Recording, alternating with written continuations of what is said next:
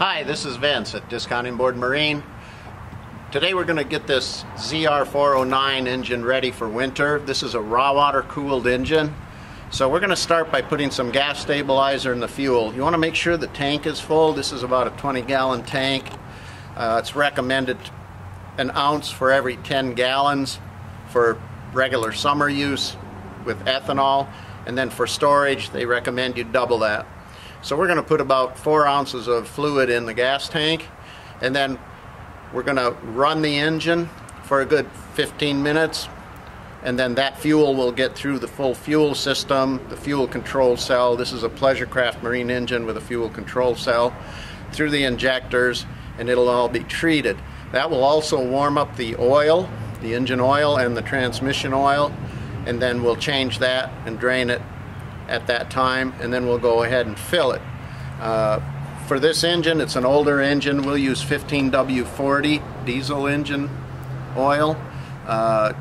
Check your owner's manual and use the recommended oil. The new engines are running a 15W30 synthetic, but do check your owner's manual or check with your dealer and make sure everything is covered.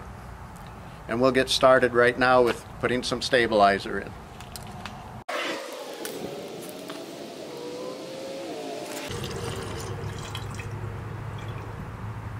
We're going to go ahead and hook up a water supply. This is a Flush Pro flush kit that we sell. I did add this little bit of extra hose, made it easier to get to the fitting. It's just, these are all standard hose fittings. So we're going to take the cap off, hook the hose up, and then start the engine, warm it up so we can change the oil and the transmission fluid, and also get that gas stabilizer through the fuel system.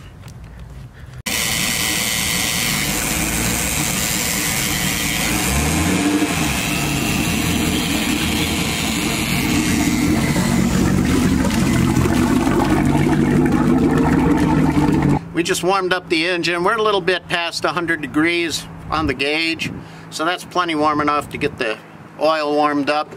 Now we're going to take this hose, which is the oil drain kit.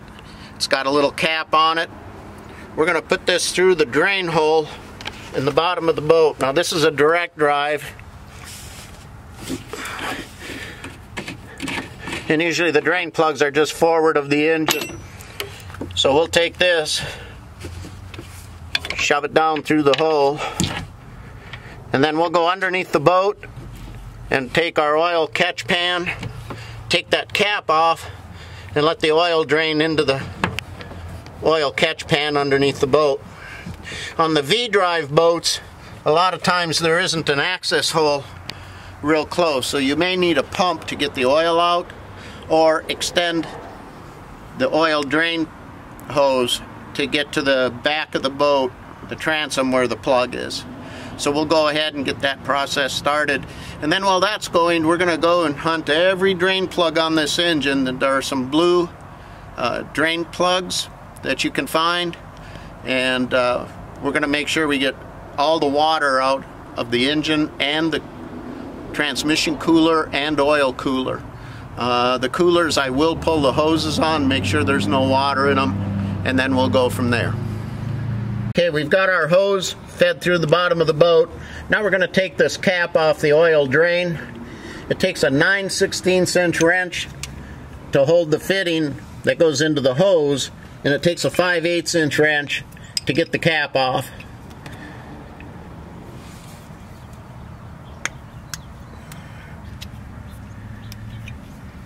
We got the cap loose, so now we're going to pull it, and in theory the oil should drain out.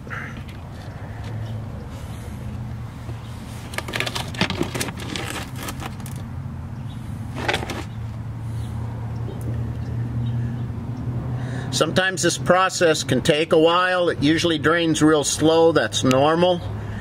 And so we'll come back to this after the oil's drained. Okay, we've got our oil drained out.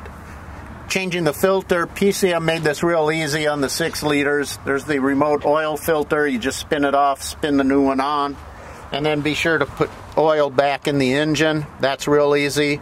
The oil fill is just in front of the exhaust manifold. And then when you go down here, you'll find some blue hoses. There's one on each side. These are your drain hoses for the water. And you want to drain every drain plug you can find on this engine. This is one. There's one.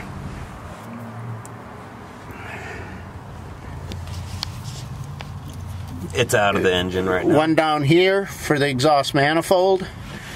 And then there's another one right here. That's a brass plug. And you can see all these will drain the exhaust manifolds. Another point that I like to do, and we'll go to the other side of the engine, we'll show you those. Okay, this drain hose, again, same thing. It's a blue hose, has a little blue cap on it. Just remove that cap, and you want to push those hoses back down, all the way back down into the bottom of the bilge. And once they're down there, then they'll drain out completely. One other thing, this particular engine has a flush kit on it. And you want to make sure this flush kit is empty. You may have to pull the bottom hose out, and there's a little valve in there, and push that valve, and that will remove the water from the unit. And then as you come forward, your thermostat housing is going to be here, and I like to pull the main hose off the thermostat housing. We went backwards instead of forwards, but on the front there's a hose that goes to the transmission cooler and it goes to the oil cooler. There's both, and you want to make sure that those hoses are pulled. And here's one of them right here, goes to the cooler. It's on the front of the engine, and we did take the cowling off the front of the engine so we could get to all these hoses and just make sure all the coolers are drained. The main thermostat hoses are drained. We also took this hose off, which goes to the exhaust manifolds. Make sure that housing is drained out. And once you get all that drained out, you're good for winter. Well, thank you for watching the videos, and if you have any questions or you're not sure about anything, please give us a call, and always refer to your owner's manual and make sure we didn't miss anything. Hope you have a great 2022, and wish you all a great season coming up. Thank you.